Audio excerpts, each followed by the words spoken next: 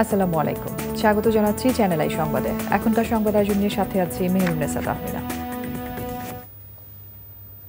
বিস্তারিত সংবাদের শুরুতে জানিয়ে দিচ্ছি সুপার ফ্রেশ সয়াবিন অয়েল সংবাদ শিরোনামগুলো।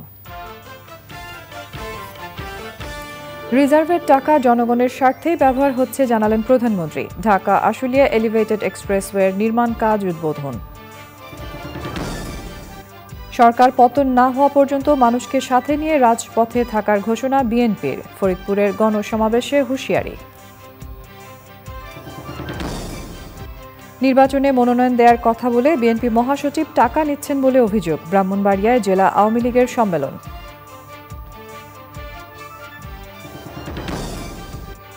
গ্রিনহাউস গ্যাস নির্গমন কমাতে মার্কিন প্রেসিডেন্টের প্রতিশ্রুতি। জলবায়ু পরিবর্তন মোকাবেলায় পরিকল্পনা তুলে ধরেছে বাংলাদেশ।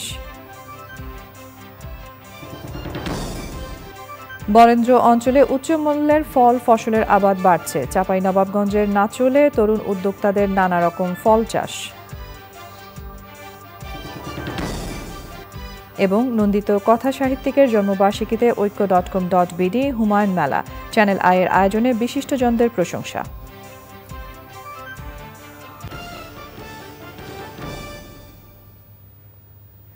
এছাড়াও নিটল টাটা বিশেষ সংবাদে যা থাকছে।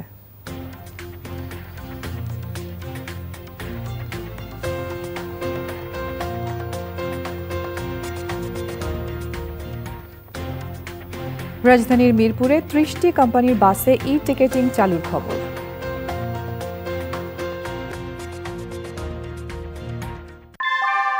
কুয়াশায় সাল ছুঁয়ে পানি আর কত হয়রানি আছে সমাধান। বসত ঘরে লাগাও, আনো আসি। সংবাদ শিরোনামগুলো জানাচ্ছিলাম। এখনকার এই সংবাদ আয়োজন একই সঙ্গে ইউটিউবে চ্যানেল আই লাইভ চ্যানেলে এবং ফেসবুকে আমাদের ভেরিফাইড পেজে লাইভ স্ট্রিম হচ্ছে। এবার যাচ্ছি বিস্তারিত প্রসঙ্গে। রিজার্ভের টাকা নিয়ে বিএনপি অপপ্রচার চালানোর চেষ্টা করছে উল্লেখ করে প্রধানমন্ত্রী শেখ হাসিনা বলেছেন, এই টাকা জনগণের স্বার্থেই ব্যবহার করা হচ্ছে। তিনি জানান, বৈদেশিক ঋণ না নিয়ে রিজার্ভ থেকে উন্নয়ন খরচ মেটালে দেশের টাকা দেশেই থাকে। ঢাকা আশুলিয়া এলিভেটেড এক্সপ্রেসওয়ে প্রকল্পের নির্মাণ কাজের উদ্বোধনী অনুষ্ঠানে প্রধানমন্ত্রী বলেন, বিএনপি নেতা মানি লন্ডারিং করেছে বলে তারা জানে কিভাবে টাকা নিয়ে যেতে হয়। নীলাদ্রি শেখরের রিপোর্ট। হযরত শাহজালাল আন্তর্জাতিক বিমানবন্দরের সাথে নবীনগর চন্দ্রা মহাসড়কের আবদুল্লাপুর আশুলিয়া বাইপাইল ও ইপিজেডকে যুক্ত করতে ১৬,৯০১ কোটি টাকা ব্যয়ে ২৪ কিলোমিটার দীর্ঘ ঢাকা আশুলিয়া এক্সপ্রেসওয়ে প্রকল্প। এটি চালু হলে ৩০ জেলার মানুষ দ্রুত ও সহজে রাজধানীতে যাতায়াত করতে পারবে। গণভবন থেকে ভার্চুয়ালি যুক্ত হয়ে ঢাকা আশুলিয়া এলিভেটেড এক্সপ্রেসের নির্মাণ প্রকল্প উদ্বোধন করেন প্রধানমন্ত্রী শেখ হাসিনা। প্রধানমন্ত্রী জানান, বিএনপির সময়ে রিজার্ভ ছিল ২.৯ বিলিয়ন মার্কিন ডলার, যেখানে সেই রিজার্ভ এখন ৪৮ বিলিয়নে পৌঁছেছে, যদিও এখন করোনা ও যুদ্ধের ধাক্কা আছে। বিরোধী দল থেকে প্রায় রিজার্ভের টাকা গেল কোথায় এই নিয়ে প্রশ্ন করে এবং সেই সাথে সাথে সারা বাংলাদেশে এটা একটা অপপ্রচার চালানোর চেষ্টা করে। আমরা যেটুকু করেছি খরচ, সেটা হলো জনগণের স্বার্থে, জনগণের কল্যাণে, জনগণের খাদ্য কেনা, ক্যান্সারের ওষুধ কেনা, জনগণের মঙ্গলের জন্য আমাদের করতে হয়েছে। সার, জ্বালানি তেল, বিদ্যুৎ আমাদের কিন্তু ক্রয় করতে হচ্ছে।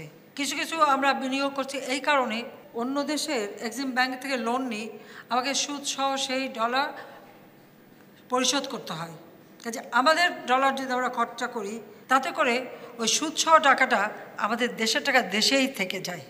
আর তাছাড়া আমরা যে মেট্রো রেল করছি, বঙ্গবন্ধু টানেল তৈরি করছি, এক্সপ্রেসওয়ে তৈরি করছি, সবগুলির জন্যই তো আমাদের টাকা খরচ করতে হচ্ছে। সড়ক পথ, রেলপথ, আকাশপথ সবগুলিরই ব্যাপক উন্নয়ন সাধন করেছি। এটা আকাশ থেকে পড়েনি। আমরা বেশিরভাগ কাজ আমরা নিজেদের অর্থ দিয়ে করছি, যেন কারো কাছে হাত পেতে চলতে না হয়। রিজার্ভের টাকা তুলে নেওয়া হয়েছে বিএনপি নেতাদের এমন অভিযোগের জবাবে প্রধানমন্ত্রী জানান, তারাই জানে কিভাবে মানি লন্ডারিং করতে হয়। মানি লন্ডারিং যাদের অভ্যাস, তারা খালি ওইটাই জানে যে টাকা বোধহয় সব নিয়েই যেতে হয়।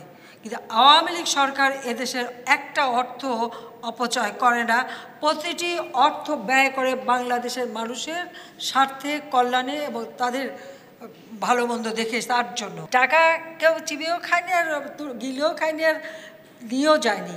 তবে হ্যাঁ, বিএনপি বলবে, কারণ বিএনপির তো অভ্যাসী।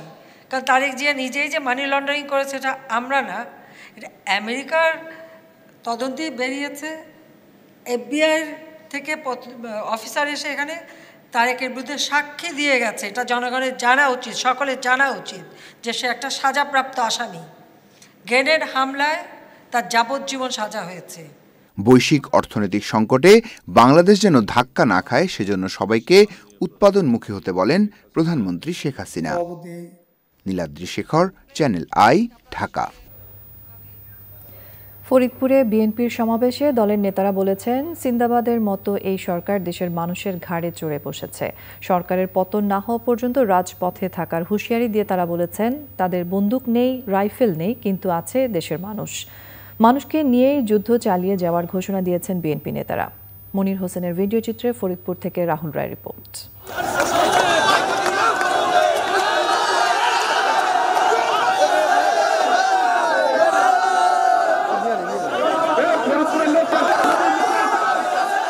ফরিদপুরের বিভাগীয় সমাবেশের চিত্রও আগের সমাবেশগুলোর মতোই। পরিবহন ধর্মঘটের মধ্যেই আগের দিন থেকেই সমাবেশ স্থলে নেতাকর্মীরা হাজির হয়ে যান।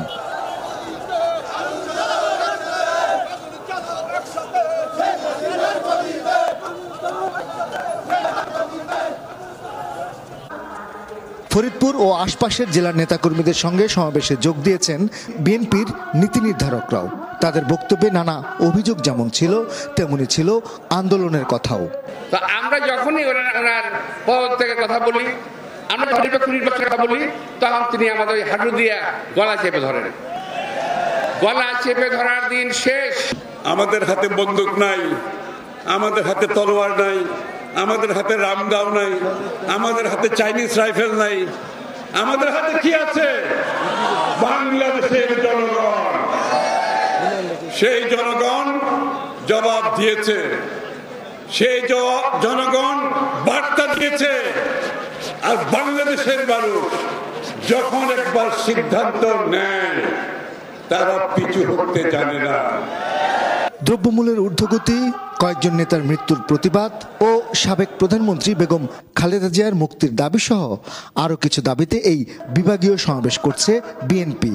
তবে নির্দলীয় সরকারের অধীনে নির্বাচনই বিএনপি নেতাদের মূল দাবি। আপনার ভুল বুঝিয়ে নির্বাচন খেলা করে ক্ষমতায় চলে গেছেন, কিন্তু এইবার আমরা ঘুরে দাঁড়িয়েছি, মানুষ ঘুরে দাঁড়িয়েছে। এবার কোন নির্বাচন এই দেশে হবে না যতক্ষণ না নিরপেক্ষ সরকার দেওয়া হবে। আমরা চাই এই মুহূর্তে শেখ হাসিনার আওয়ামী লীগের পদত্যাগ করতে হবে। আমরা চাই এই সংসদকে বিলুপ্ত করতে হবে।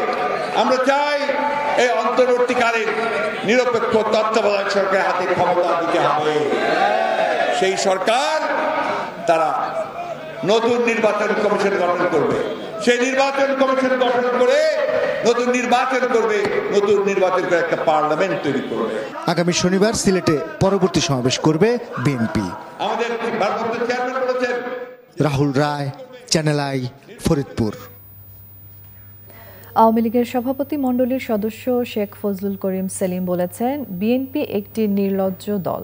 তা না হলে শেখ হাসিনার তৈরি পদ্মা সেতু চোরের মতো পার হয়ে জনসভায় যোগ দিত না। ব্রাহ্মণবাড়িয়া জেলা আওয়ামী লীগের সম্মেলনে বিএনপিকে খুনি, সন্ত্রাসী ও জঙ্গিবাদের দল হিসেবে আখ্যায়িত করে ওবায়দুল কাদের বলেন, আগামী জাতীয় নির্বাচনে মনোনয়ন দেয়া সহ এমপি মন্ত্রী বানানোর কথা বলে বিএনপি মহাসচিব বস্তা বস্তা টাকা নেওয়া শুরু করেছেন। ব্রাহ্মণবাড়িয়া প্রতিনিধি মঞ্জুরুল আলমকে সঙ্গে নিয়ে রাসেল জমাদ্দারের তোলা ছবিতে ওবায়দুল রশিদের রিপোর্ট।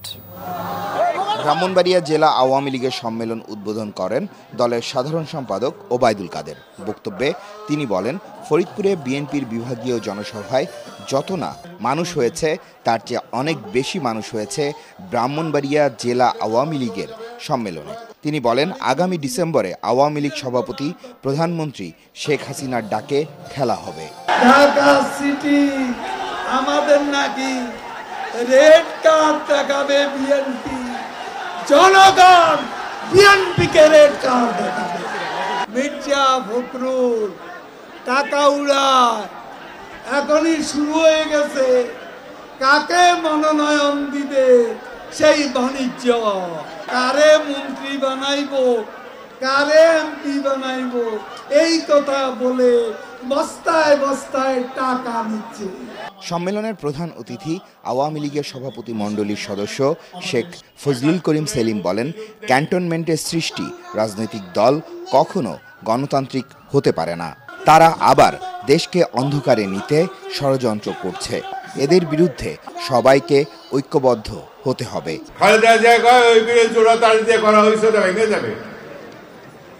বিএনপিকে উড়ানে উঠবে না।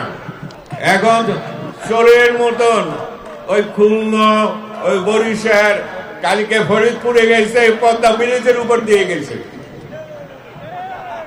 ওকে কোনো লজ্জা আছে? এরা একটা জঙ্গি সংগঠন, এটা একটা সন্ত্রাসী সংগঠন। শেখ ফজলুল করিম সেলিম আরও বলেন, বিএনপি বলছে 10 ডিসেম্বর তারেক রহমান দেশে আসবে। আওয়ামী লীগও চায় সে দেশে আসুক। পলাতক সাজাপ্রাপ্ত আসামি তারেক রহমান দেশে আসলে তার সাজা কার্যকরের ব্যবস্থা করবে সরকার। তারেক রহমান দেশে আসলে হাওয়া ভবনের কর্মকাণ্ডের জন্য গণপিটুনিতে মারা যাবে বলেও মন্তব্য করেন তিনি।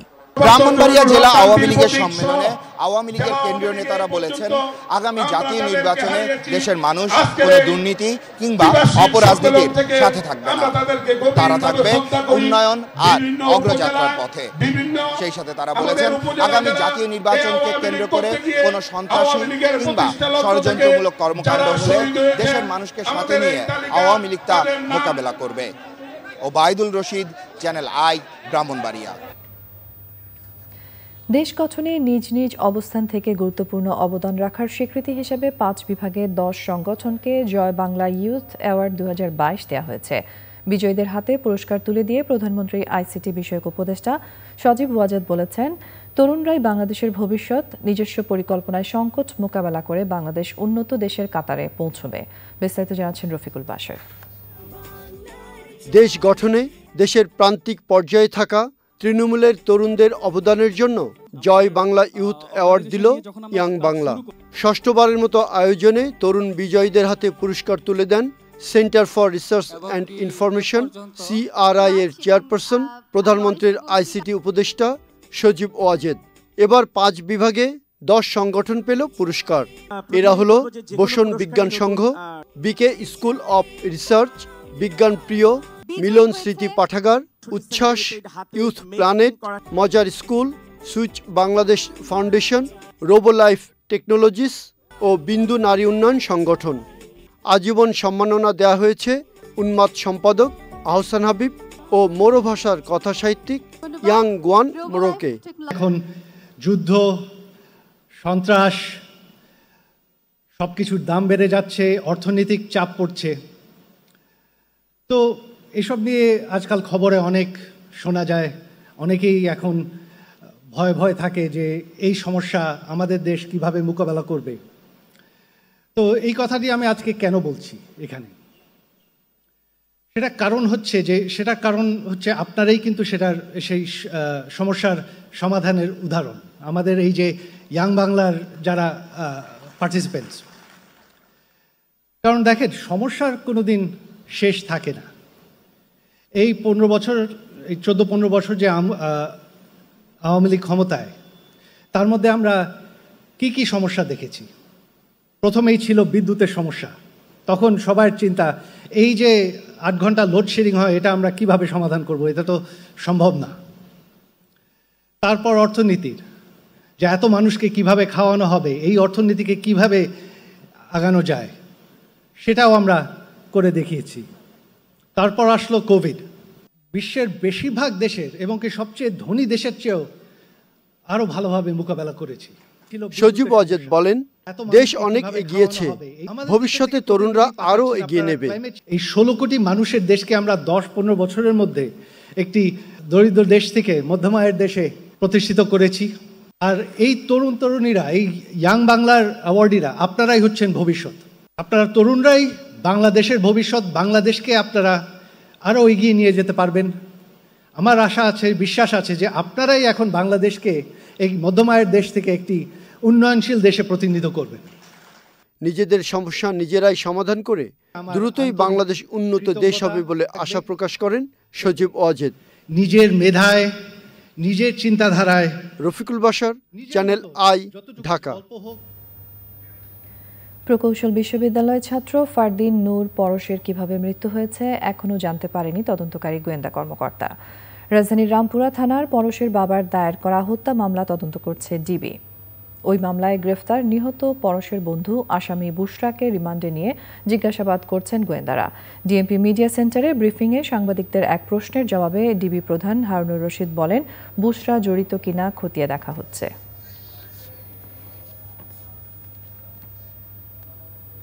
তার যে মোবাইলের ডাটা অ্যানালাইসিস বা বিভিন্ন জায়গায় সে কথা বলেছে, তারপরে তার যে ইউটিউব দেখেছে, সব কিছু মিলে আমার কাছে মনে হচ্ছে ঢাকা শহরে কোনো একটা জায়গায় এবং তার মানে মোবাইলের হয়তো লোকেশন কোনো এক সময় নারায়ণগঞ্জও গিয়েছে।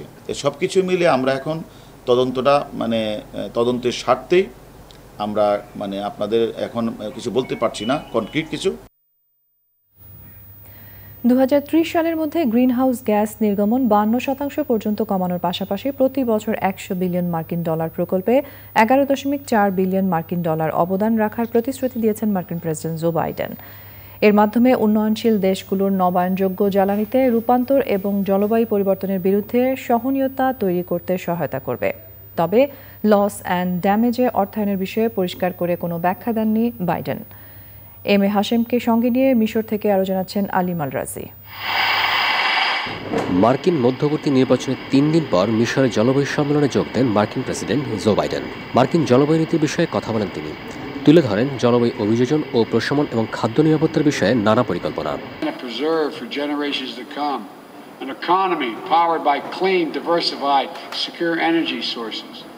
Opportunities unlocked through innovation and cooperation to deliver equitable, more prosperous, more stable, and more just world for our children.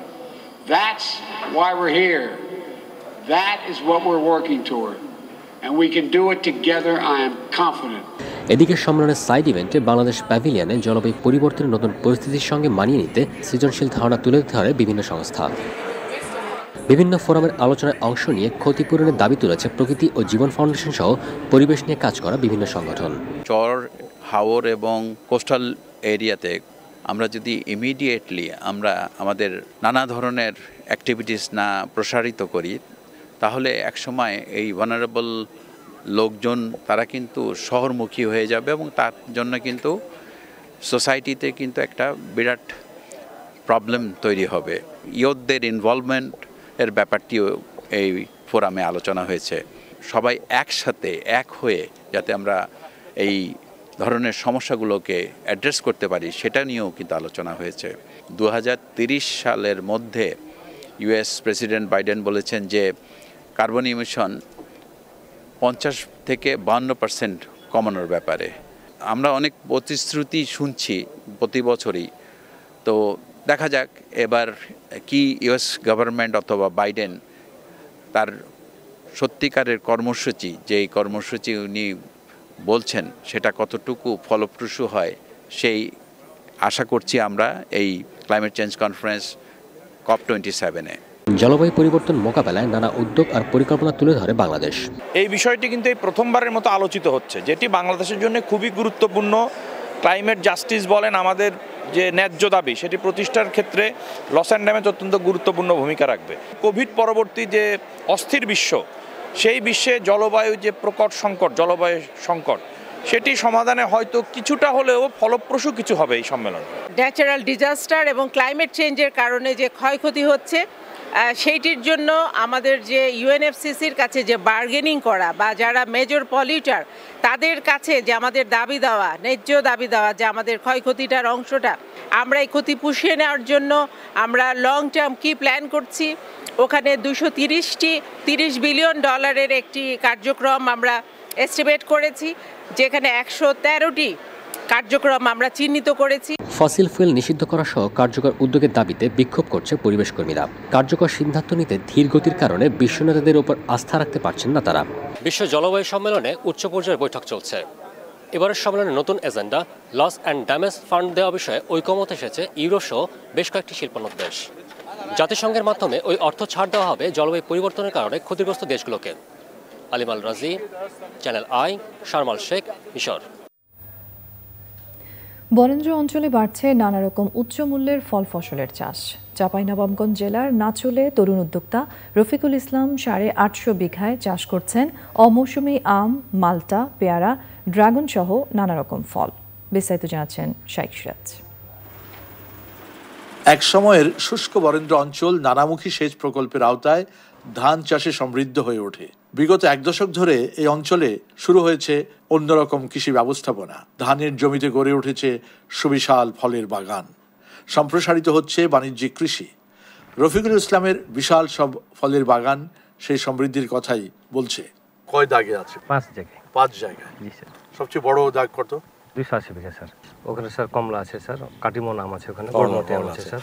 এখন এই সময়টাতে আপনার ফসল কোনটা সবচেয়ে চালু? কাটিমন আম, কিন্তু আমাদের স্যার পেয়ারাটা অ্যাভেলেবল। বরেন্দ্র এলাকায় এক সময় আজ থেকে 5 বছর আগে কোনো সব ল্যান্ড ফ্রি ছিল ধানের জন্য। আমাদের দেখা দেখি অনেকগুলো এগিয়ে আসছে, ল্যান্ড কমে আসছে, জমির লিজও বেড়ে গেছে। জি স্যার, লিজও বেড়ে গেছে স্যার। রফিকুলের এই উদ্যোগে যুক্ত হয়েছেন তার ছোট ভাই ও 2 বন্ধু।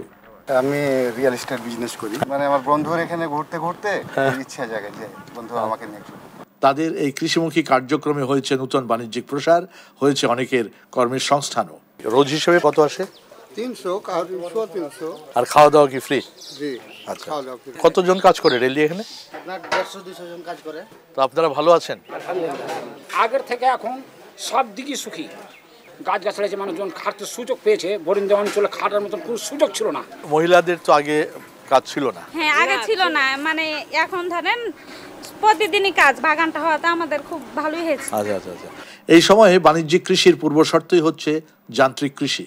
তাই আধুনিক চাষ ব্যবস্থার সাথে পরিচিত হতে চান রফিকুল, চান রপ্তানিমুখী কৃষি উৎপাদনের সাথেও যুক্ত হতে।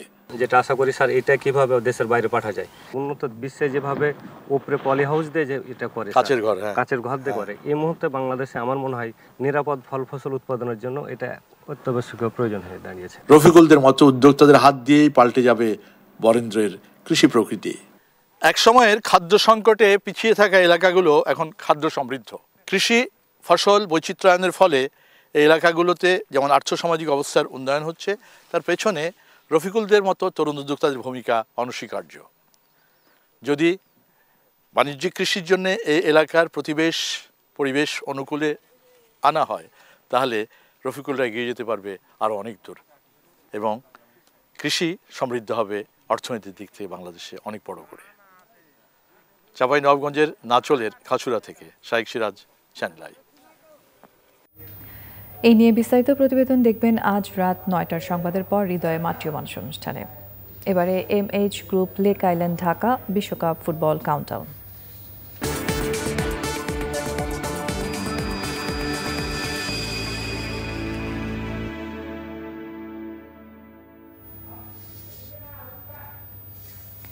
তরুণ বয়সে বিশ্বকাপে ভালো পারফর্ম করে অনেক ফুটবলারই পরবর্তী সময়ে ফুটবলের তারকা হয়ে ওঠেন। কাতার বিশ্বকাপেও আলো ছড়ানোর সম্ভাবনা রয়েছে বেশ কয়েকজন তরুণের। তাদের মধ্যে কেউ কেউ আবার এরই মধ্যে নিজ নিজ ক্লাবে হয়ে উঠেছেন গুরুত্বপূর্ণ। এমন কয়েকজন উদীয়মান ফুটবলারের খবর জানাচ্ছেন সাদি মাহমুদ। ফুটবল বিশ্বকাপ মানেই তারকাদের মিলন মেলা। পুরো বিশ্বের চোখ সেই মিলন মেলায়। ছোট থেকে বড়, উদীয়মান থেকে কিংবদন্তি, সবার আলোয় আলোকিত এই মঞ্চ। অভিজ্ঞদের পাশাপাশি প্রতি আসরেই ঝলমল করে নিজেদের আগমনী বার্তা জানান দেন এক ঝাঁক উদীয়মান তারকা, যারা পরের 4 বছর দাপিয়ে বেড়ান ফুটবল মাঠে। ক্লাব ফুটবলে যাদের নিয়ে রীতিমতো কারাকারি চলে, কাতার বিশ্বকাপেও দেখা মিলবে এমন এক ঝাঁক তারকার। এই তালিকার সবার উপরেই হয়তো থাকবেন স্পেনের 18 বছর বয়সী গাভি, 19 বছর বয়সী পেদ্রি আর 20 বছরের আনসু ফাতি। ক্লাব ফুটবলের রাইজিং সুপারস্টারও তারা। কাতার বিশ্বকাপেও হয়তো স্পেনের ট্রাম্প কার্ড হয়েই থাকবেন এই তারকারা। রদ্রিগো সিলভা ও ভিনিসিয়াস জুনিয়র বিশ্বকাপের এবারের আসরে ব্রাজিলের জন্য তুরুপের তাস হতে পারেন। এরই মধ্যে রিয়াল মাদ্রিদের হয়ে নজর কেড়েছেন দুই তরুণ ফরওয়ার্ড। ভিনি জুনিয়রের গতি আর ড্রিবলিং প্রতিপক্ষের জন্য ত্রাস হয়ে উঠতে পারে। ম্যানচেস্টার সিটি থেকে ধারে রিভার প্লেটে খেলতে যাওয়া তারকা ফরওয়ার্ড জুলিয়ান আলভারেজকে নিয়ে স্বপ্ন দেখতেই পারেন আর্জেন্টাইন সমর্থকরা। লিও মেসির উত্তরসূরি হতে প্রস্তুত আলভারেজও। ক্রিস্টিয়ানো রোনালদোর দুই সতীর্থ 23 বছর বয়সী রাফায়েলো ফেলিক্স, এসি মিলান ও অ্যাটলেটিকো মাদ্রিদের দুই ফরওয়ার্ড এরই মধ্যে নিজেদের জাত চিনিয়েছেন। বর্তমান চ্যাম্পিয়ন ফ্রান্সও তরুণ আর পরীক্ষিত পারফর্মারদের নিয়েই দল গঠন করেছে। বেনজেমা ও এমবাপ্পেদের সাথে কাঁধে কাঁধ মিলিয়ে মাঠের লড়াইয়ের জন্য প্রস্তুত কামাভিঙ্গা ও ক্রিস্টোফার এনকুকু। ইউফা ইউরোর সর্বকনিষ্ঠ খেলোয়াড় ইংল্যান্ডের জুড বেলিংহাম তার ক্ষিপ্র গতি আর দুর্দান্ত ড্রিবলিংয়ে স্বপ্ন বুনছেন ইংলিশরা। এবারের আসরে জার্মানির অন্যতম বড় চমক হতে পারেন 19 বছর বয়সী জামাল মুসিয়ালা। এরই মধ্যে বায়ার্ন স্কোয়াডে নিজের জায়গা পোক্ত করেছেন এই আক্রমণাত্মক মিডফিল্ডার। ঘানার ফেলিক্স অ্যাফেনা, যুক্তরাষ্ট্রের ইউনুস মুসা আর উরুগুয়ের ফেডরিকো ভালভার্দেও বাজি ধরতে পারেন যে কেউ। এবারের আসরে নিজেদের পারফরমেন্সে তরুণরা হয়ে উঠতে পারেন ফুটবলের নতুন কোনো সুপারস্টার। এখন দেখার অপেক্ষা শেষ পর্যন্ত জয়টা হয় কাদের আর হারিয়ে যাওয়ার মিছিলেই বা যোগ হন কারা। সাদি Mahmud, sports desk, channel I. New care T20 বিশ্বকাপ আপডেট।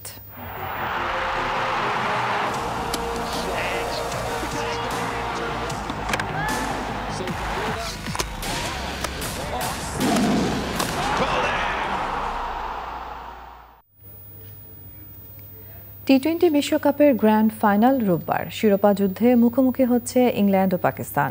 দুই দলের দুই অধিনায়কই চ্যাম্পিয়ন্স ট্রফি হাতে নিতে নিজ নিজ আত্মবিশ্বাসের কথা জানিয়েছেন। তবে ফাইনালের আগে মেলবোর্নের আবহাওয়া নিয়ে শঙ্কায় আছেন আয়োজকরা। বৃষ্টির কারণে শেষ পর্যন্ত খেলা গড়াতে পারে রিজার্ভ ডেতে। ম্যাচ শুরু হবে বাংলাদেশ সময় দুপুর 2টায়। অস্ট্রেলিয়ার মেলবোর্ন থেকে রিপোর্ট করছেন আরিফ চৌধুরী। দুই অধিনায়কের ধরে রাখা ট্রফিটা রোববার রাতেই হয়ে যাবে একজনের, আর তার দল পাবে বিশ্বসেরা টি20 দলের স্বীকৃতি। যদিও 95% বৃষ্টিপাতের সম্ভাবনা ম্যাচে, তবুও এমসিজিতে ফাইনালের আগে দুই দলের দুই অধিনায়কের অফিসিয়াল ফটো সেশন। ফাইনালের আগের দিন কঠোর অনুশীলন করেছে ইংলিশ দল, আর পাকিস্তান ছিল পুরোপুরি বিশ্রামে। এর মানে এই নয় যে ইংল্যান্ড চ্যাম্পিয়ন হতে চায় আর পাকিস্তান শুধু মাঠে নামতে এসেছে। মূল কথা, এমসিজির স্বপ্নের ফাইনালে কেউই হারতে চায় না। রীতিমতো বলে কয়ে সেমিফাইনালে ভারতকে হারিয়েছে জস বাটলার অ্যান্ড কোম্পানি। ট্রফিটাও নিজের হাতে দেখতেই চাইবেন ইংলিশ ক্যাপ্টেন। গত ম্যাচটা খেলার পর আমাদের দলের প্রত্যেকের মাঝেই এখন বিশ্বাস তৈরি হয়েছে যে আমরা চ্যাম্পিয়ন হতে পারি। আর এমসিজিতে আমরা এসেছিও ট্রফি হাতে নিতেই। পাকিস্তান ভালো সাইড, আবহাওয়া আমাদের কন্ট্রোলে নেই, তবে আশা করি সুযোগ হলে সবাই এক্সাইটিং ক্রিকেট উপহার দেবে। ফাইনালে মূল লড়াইটা হবে ইংল্যান্ডের বিস্ফোরক ব্যাটারদের বিপক্ষে পাকিস্তানের সুপার বোলিং ইউনিটের। বলতে গেলে পাকিস্তানকে ফাইনাল পর্যন্ত নিয়ে আসার পেছনে সবচেয়ে বড় ভূমিকা শাহিন শাহ আফ্রিদি সহ তাদের বোলিং ইউনিটের। যদিও সেমিতে ব্যাট হাতে ফর্মে ফিরেছেন ক্যাপ্টেন বাবর আজমও, এমসিজিতে তাই ট্রফি উঁচিয়ে ধরতে চান পাকিস্তান অধিনায়ক। শুরুর 2 ম্যাচে আমরা ভালো করিনি, পরের 4 ম্যাচে ঘুরে দাঁড়িয়েছে দল। সেমিফাইনাল ম্যাচে দল হিসেবে খেলে জিতেছে। ফাইনাল নিয়েও বিশ্বাস ও আত্মবিশ্বাস দুটোই আছে। পাকিস্তান নিজেদের খেলাটা খেলবে, আর অধিনায়ক হিসেবে আমিও আমার সেরাটা দেওয়ার চেষ্টা করব দলকে। টি20 পরিসংখ্যানে পাকিস্তানের চেয়ে ইংল্যান্ড পরিষ্কার এগিয়ে। 28 বারের দেখায় 17 বারই ইংলিশদের জয়। বিশ্বকাপে 2 বার দেখা হয়েছে, 2 বারই জিতেছে ইংল্যান্ড। মাঠের ক্রিকেটে নানা ঘটনা আর অঘটনে কেটেছে এবারের বিশ্বকাপ। যে দুই দল ফাইনালে খেলছে তারাও গ্রুপ পর্বে অঘটনের শিকার। কি হতে যাচ্ছে এমসিজির ফাইনালে? 30 বছর আগের পুনরাবৃত্তি করবে পাকিস্তান, নাকি বদলা নেবে ইংলিশরা? এমসিজির ফাইনাল থেকে Arif Chowdhury, channel I, Melbourne, Australia. এবারে অন্যান্য প্রসঙ্গ। নন্দিত কথা সাহিত্যিক প্রয়াত হুমায়ুন আহমেদের 74তম জন্মবার্ষিকীতে 7মবারের মতো চ্যানেল আই প্রাঙ্গণে মেলার আয়োজন করা হয়েছে। ঐক্য.com.bd হুমায়ুন মেলা নিয়ে সংবাদ সম্মেলনে গুণীজন স্মরণে চ্যানেল আই এর এই উদ্যোগের প্রশংসা করেন বিশিষ্টজনেরা। সুলতানা হিমুর রিপোর্ট। সুধা পান করে মরি গতি আসে। নির্মাণের মহান কারিগর নন্দিত কথা সাহিত্যিক হুমায়ুন আহমেদকে গানে গানে স্মরণ করল চ্যানেল আই। তার জন্মদিন উপলক্ষে প্রতি বছরের মতো এবারও হতে যাচ্ছে ঐক্য.com.bd হুমায়ুন মেলা 2022 পাওয়ার্ড বাই নতুন ধরা ইন অ্যাসোসিয়েশন উইথ মেট্রোসেম।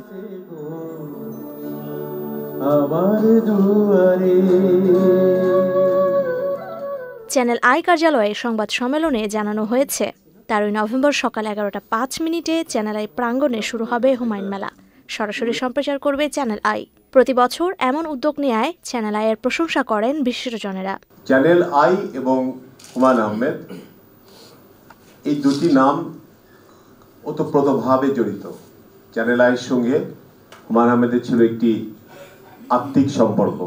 এরকম একটি আয়োজনের সঙ্গে ঐক্যবিডি.com যে যুক্ত হয়েছেন, আমি ঐক্যবিডি.comকে সাধুবাদ জানাই। তিনি শুধু পাঠক যুক্ত করেছেন তা নয়, তিনি দর্শক তৈরি করেছেন, তিনি শ্রোতা তৈরি করেছেন এবং তিনি বাংলাদেশের প্রকাশনা জগৎকে প্রায় একাই দাঁড় করিয়ে দিয়েছেন। সৃজনশীল কাজে পাশে থাকার প্রত্যাশা জানায় পৃষ্ঠপোষকতাকারী প্রতিষ্ঠানও। যে নতুন প্রজন্মের কাছে একটি মেসেজ যাচ্ছে এবং মানুষ কেউই চিরস্থায়ী আমরা পৃথিবীতে থাকবো না, আমাদের পরের প্রজন্মও যেন এই মানুষগুলোকে স্মরণ করে, এটা অব্যাহতভাবে চলতে থাকে। এই জন্য আমি চ্যানেল আইকে ধন্যবাদ জানাই। হুমায়ুন আহমেদ নির্মিত টেলিফিল্ম, নাটক ও সিনেমা চ্যানেল আইয়ের পর্দায় নভেম্বর মাস জুড়ে সম্প্রচার করা হচ্ছে। Sultana Himu, channel I, Dhaka. সংবাদের এ পর্যায়ে আমরা নিয়ে নিচ্ছি অশোক লিল্যান্ড ইফাদ অটস বিরতি, এবং বিরতির পর আরো যা থাকছে। G20 সম্মেলন আয়োজনের সব প্রস্তুতি সম্পন্ন। আরও একবার স্বাগত জানাচ্ছি চ্যানেল আই সংবাদে। সামিট আন্তর্জাতিক সংবাদ।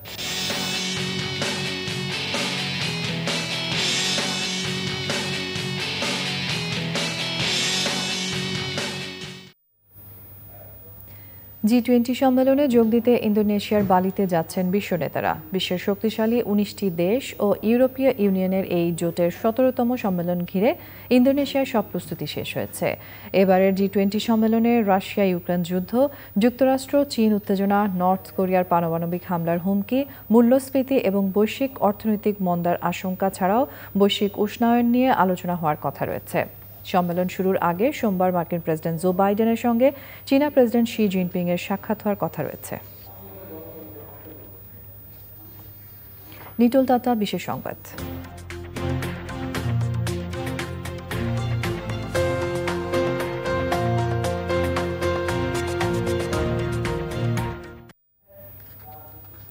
রাজধানীর মিরপুরে 30টি কোম্পানির বাস রোববার থেকে ই-টিকেটিং পদ্ধতিতে চলাচল করবে। সড়ক পরিবহন ও মালিক সমিতির সাধারণ সম্পাদক এনায়েতুর রহমান ই-টিকেটিং কার্যক্রম উদ্বোধন করেন। তিনি প্রত্যাশা করেন, এই পদ্ধতিতে বাস চলাচল করলে যাত্রী থেকে অতিরিক্ত ভাড়া আদায় বন্ধ হবে। এর মাধ্যমে অসম প্রতিযোগিতা কমে সড়কে শৃঙ্খলা ফিরে আসবে বলে আশা করেন তিনি। 2023 সালের 31 জানুয়ারি থেকে রাজধানীর সব বাসই ই-টিকেটিং পদ্ধতির আওতায় আসবে। 28 ফেব্রুয়ারি থেকে গাজীপুর ও নারায়ণগঞ্জ সহ ঢাকার আশেপাশের এলাকার বাসও ই-টিকেটিং পদ্ধতিতে চলবে। কৃষি সংবাদ।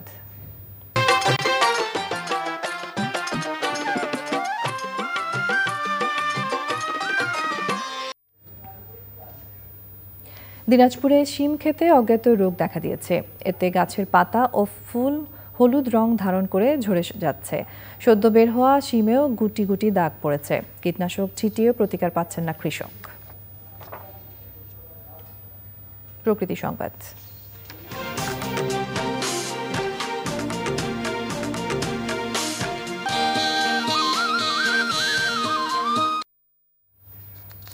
সাগরে পানির উচ্চতা বৃদ্ধি, জলবায়ু পরিবর্তনের প্রভাব সহ নানা কারণে ভাঙছে বিশ্বের দীর্ঘতম সমুদ্র সৈকত।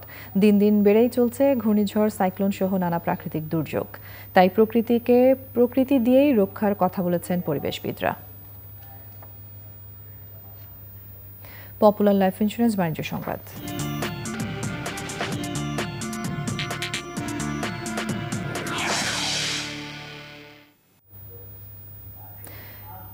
রাজশাহীতে চার্টার্ড লাইফ ইন্স্যুরেন্স কোম্পানি লিমিটেডের মৃত্যু বীমা দাবির চেক হস্তান্তর করা হয়েছে। শনিবার বিকেলে রাজশাহী সেলসের ম্যানেজমেন্ট অ্যাসোসিয়েটস আসিউর রহমান মিল্টনের সভাপতিত্বে অনুষ্ঠানে প্রধান অতিথি হিসেবে উপস্থিত থেকে চেক বিতরণ করেন চার্টার্ড লাইফ ইন্স্যুরেন্স কোম্পানির ডিএমডি এমদাদুল্লাহ। বিশেষ অতিথি ছিলেন কোম্পানির deputy vice president Mahmudul Haque, executive officer Rabiul Islam, Rajshahi সেলসের management associates Emdadul হক মণ্ডল, রাজশাহী প্রেস ক্লাবের সহসভাপতি আবু সালেহ মোহাম্মদ ফাত্তা সহ অন্যরা। সংবাদে এরই সঙ্গে আমরা আবারও নিয়ে নিচ্ছি অশোক লিল্যান্ড ইফাদ অটোস বিরতি, এবং বিরতির পর খেলার খবরে যা থাকছে জানাচ্ছি আরও একবার চ্যানেল আই সংবাদে। বাগেরহাটে মানি লন্ডারিং ও সন্ত্রাসী অর্থায়ন প্রতিরোধ বিষয়ে কর্মশালা হয়েছে। আইএফআইসি ব্যাংকের আয়োজনে ও বাংলাদেশ ফিনান্সিয়াল ইন্টেলিজেন্স ইউনিটের তত্ত্বাবধানে কর্মশালায় প্রধান অতিথি ছিলেন বাংলাদেশ ফিনান্সিয়াল ইন্টেলিজেন্স ইউনিটের পরিচালক রফিকুল ইসলাম, আইএফআইসি ব্যাংকের উপব্যবস্থাপনা পরিচালক ও প্রধান মানি লন্ডারিং প্রতিরোধ প্রতিপালন কর্মকর্তা সৈয়দ মনসুর মোস্তফার সভাপতিত্বে কর্মশালায় বক্তৃতা করেন বাংলাদেশ ফিনান্সিয়াল ইন্টেলিজেন্স ইউনিটের যুগ্ম পরিচালক ওমর শরীফ এবং উপপরিচালক আশরাফুল আলম। কর্মশালায় বাগেরহাটে কর্মরত 25টি ব্যাংকের বিভিন্ন পর্যায়ের 67 জন কর্মকর্তা অংশ নেন।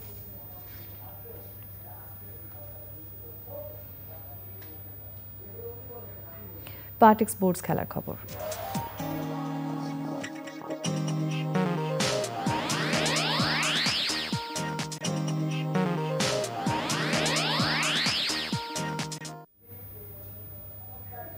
কাতার বিশ্বকাপে